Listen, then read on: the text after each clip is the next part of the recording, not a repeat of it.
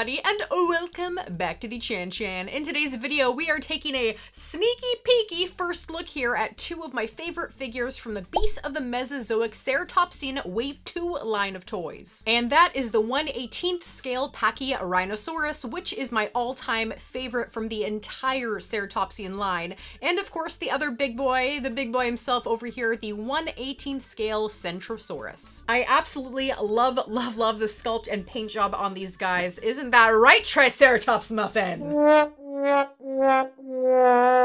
And I also wanted to announce the winner today of my Instagram Spinosaurus giveaway, and that winner is Long Hair Vegan. So congratulations, Long Hair Vegan. I've actually messaged you. Actually, I'm doing it right now as we speak. I'm messaging you, so congratulations. You got yourself a brand new Camp Cretaceous Spinosaurus. If you guys didn't already know, the owner of Creative Beast Studio, David Silva, was a designer and sculptor for McFarlane Toys. He worked at Hasbro and is now at NECA as a sculptor. And if you guys actually remember a few videos back, I did a review on the Alpha Predator from NECA, and I said it was my favorite NECA Predator figure so far. I absolutely love that figure. And it turns out David actually did the conceptual design, the sculpt, and the backstory for that figure, and I was like, the Beasts of the Mesozoic line is divided up by series that focus on specific dinosaurs. So the first series kicked off on Kickstarter in 2016, and that was the Raptor series. This latest series is the Ceratopsians, which we are already into wave 2 of that line. And we also have some Tyrannosaurus to look forward to in the future for a third series. So the wave 2 Ceratopsians are available for pre-order, and it looks like their estimated release for delivery is in April. And I of course will leave links to Creative Beast Studio in the description below. So a giant thank you to David for sending over these big bad boys over for me to review with you all. Really excited to take a look at them. And also, David sent over a little surprise present. So if you guys want to see what's in here, stick around till the end of the review and we'll take a look-see at what's in there. The base packaging for each figure is essentially the same, save for this figure-specific sleeve. And we have that checklist on the back for the Wave 2 Ceratopsians, and there's our two big boys there on the bottom. And we also have a little bio on our figure here. Pachyrhinosaurus means thick-nosed lizard, the oldest of the 3 identified species of Pachyrhinosaurus. P. lacustae is distinctive among its boss-nosed brethren for the long horn in the center of its frill. P. lacustae was discovered by Al Lacusta as part of a massive bone bed in Pipestone Creek, Alberta. Taking this guy out of the box, we have a lovely profile art card featuring our dino, and on the other side is a picture of the actual figure itself, with again some facts and stats. We have a background with what the environment might have looked like for our dino as well. We have some instructions, and it says to dip the tail hole in hot water or heat with a hairdryer for 20 seconds, then attach the tail into the ball joint on the figure. So I'm gonna dip this thing in some hot water. Oh my gosh, this looks incredible. So this figure measures approximately 15 inches long and about 7.5 inches high, with 20 points of articulation. And the color inspiration for this guy was the red iguana, because these guys are usually based on the real life color schemes of amphibians and reptiles in the wild. I just love this color scheme so much. It reminds me of like a hot, warm cup of cocoa, you know, this kind of warm reddish brown color, and the contrast that it has with this kind of minty green blue color, it's just so pleasing. I love it so much. Oh, I just want to eat this. So let's take a look at the head first. This absolutely incredible sculpt. You can't deny that this is a gorgeous head sculpt. It looks so realistic. That mosaic of scales, the splashes of color and highlights, you know, the yellows and the blues, it really draws your eyes in. Here's that nose boss where a horn usually is on a Ceratopsian. Really nice detail on that, and even those little extra bumps leading down to the beak. And we have a nostril here, and a nostril on the other side as well. The jaw is articulated, and let's take a peek inside that sucker. You can see some tongue action in there, and it is articulated, so you can give it a little move around. And for such a small little hidden space, there's actually a lot of detail in there, and you can actually see teeth inside there too. And with these Wave 2 figures, it looks like we can actually close our mouth all the way, whereas with the Wave 1 guys, we couldn't actually completely close the jaw up. And let's head over to that eye region that looks looks incredibly realistic. It doesn't look cartoony or anything like that. There's that horn feature in the middle of the skull, and at the top of the frill, we have that neat horn pattern with two long horns kind of curved out. Okay, so down the neck we go to new adventures untold. Lots of fun details on this guy to look at. There's a few of these larger scales painted solid black to really break up that color around the areas. And we have these black stripes going down the full length of the figure, which are definitely inspired by that red iguana color pattern. And there's also this fun pattern here on the side. I really like that, how the mint color just kind of creeps up. I did notice some of these seams and kind of these obviously kind of production marks and such here on the sides, a little bit on the sides, and even a little one here on the belly, but it's really not enough to, you know, be apparent and be like, oh, look at all these seams and stuff. Like, you can kind of barely notice them really. Oh my god, look at those little feeties! These little feeties are so cute! And we also have nice painted toenails too, these black toenails. Certainly spared no expense on the feeties. And here's that front region with all the folds. It kind of reminds me of like a bulldog, you know, when they're walking and they have all that folding in the front here, or like a bodybuilder guy and he's like, "Rrr." So let's see what this baby can do articulation wise. Are you ready? Are you ready, Peloton? Are you ready? I believe you. You can do this. We're gonna start at the head and work our way down to the tail. Stay with me, Peloton. You got it. We have that jaw that can go up and down, and inside the tongue is actually articulated too, so you can kind of move that around if you want. We have articulation in the neck in two places, one up here and one down there. Have that giant torso segment that can twist. So on the front shoulder area here, we have 360-degree spin, as well as we can go up and down. On the elbow, we can go 360 as well, and again, up and down. And on the wrist, we can go 360-degree spin. Then on the back, on the thigh, we have 360-degree spin.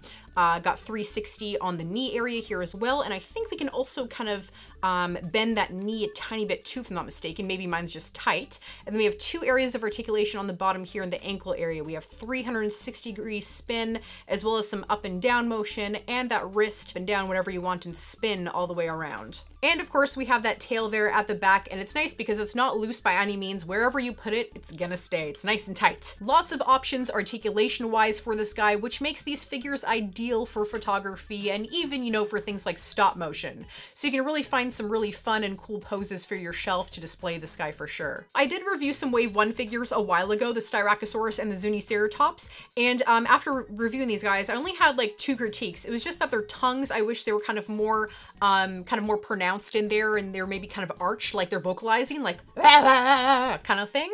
And also I wasn't a big fan of that segment that was here. Like if you're gonna have that segment, it'd be nice if it can kind of, you know, go up and down this way as well and side to side, not just twist.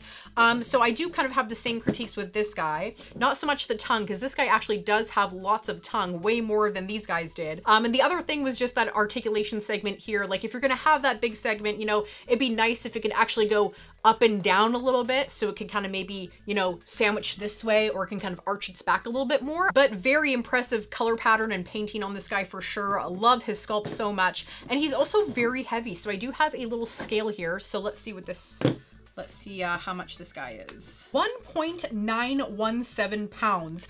That's basically, that's like 2 pounds. That's insane. So, you know, when you're working out, you can basically get one of these guys and be like, yes, yes. Finally, let's take a look at that Centrosaurus. Oh, sorry. I mean, Centrosaurus apertus. Apertus. Who knows how to pronounce it?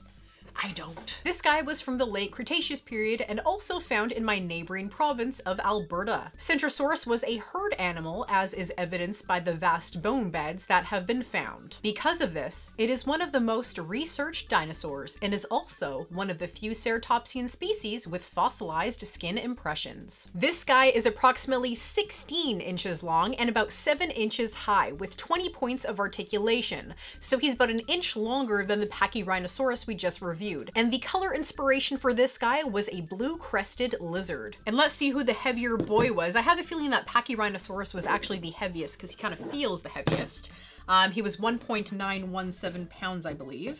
1.867 pounds. So the Pachyrhinosaurus is actually heavier than this guy. This guy's longer by an inch, but I think this guy's a little bit higher and he's definitely feels more dense. So if you guys are doing an exercise and it requires two 2-pound weights, you know exactly where to get your weights from. Just grab a pair of these guys. So many different colors on this guy. We have blues, greens, brown, and creams. We have that curved horn out here that is the same color as the beak and the other ornaments around the head to really make them pop out from that green color. The beak has some really nice coloring detail here, and there's that tongue right there that we can also move around. Really fun white stripe patterns here on the sides of the face that are bordered, as well as on the frill area here. There's always such nice details and color patterns on these frills. And there's those two saggy horns there with some dry brushing to really bring out some of those deets, some of those details. And the eye really pops on this guy, but I definitely prefer the eye on the Pachyrhino. That one just looks so realistic in comparison to this one. So moving down, we have that nice thick white stripe on either side, going basically all the way down to the end of the tail. Again, we have some shading and highlights to really help define those muscles and break up the colors, and nice painted toenails down here. Those are fantastic. Those look really nice with the little brown tips there. Nice color down there to really bring out those belly scales, and of course we have those cute little feeties there on the bottom. Same articulation points as our other figure, the jaw, the tongue. We got the two areas here on the neck, the front shoulder, the elbow, wrist, the middle segment, back hips, knee, two in that ankle region, and of course the tail. So again, a really impressive figure, absolutely beautiful sculpt and paint job on these things. And this one in particular really does look like a watercolor painting. So let's do a little size comparison of these guys. Here they are next to a coffee cup and some Lysol. Come on, everyone's got Lysol in their house, and the size of this bottle like doesn't change. So it's a perfect thing to use as a size comparison. And here's a few other of the Wave 1 Ceratopsians. And here is my muffin. Big thank you to David Silva for sending these big boys over for me to review with you all. These were absolutely incredible and very high-end and quality figures for sure. And David also sent over a little surprise that I haven't opened yet. So it says here, glow in the dark Zuniceratops. Test shot, 1 of 3. So in Wave 1, we had this Zuniceratops, and then in Wave 2, they have the glow in the dark Zuniceratops. And I guess this was maybe like for some promotional shots or some tests or something. Love how you can actually see like all the little parts on the inside as well, like all the little joints and ball joints and such. You know what this reminds me of? This reminds me from Spyro the Dragon on PlayStation, and there was all these dragons that were like encapsulated in these statues, and you had to walk up to the statue to like activate it and release the dragon. This is like exactly the same color. This is so cool. So this guy glows in the dark. So let me just little peeksy here. That's so cool. How cool is it to, you know, have like an actual piece of the Beast of the Mesozoic line, you know, like part of the pre-production and the promos and such. So that's really special. Thank you very much. So in the comments down below, I'd love to know which figure you guys like the most that we reviewed today. Was it the Pachyrhinosaurus or was it the Centrosaurus? Do you have any figures from the Beast of the Mesozoic line? Do you plan on ordering some or pre-ordering some? And are you excited for that Tyrannosaurus line? Because I certainly am. So please remember to like, comment, and subscribe. I come out with new videos every week. Come check me out on social media and help support the channel on Patreon. So thank you all so much for watching and stay legendary.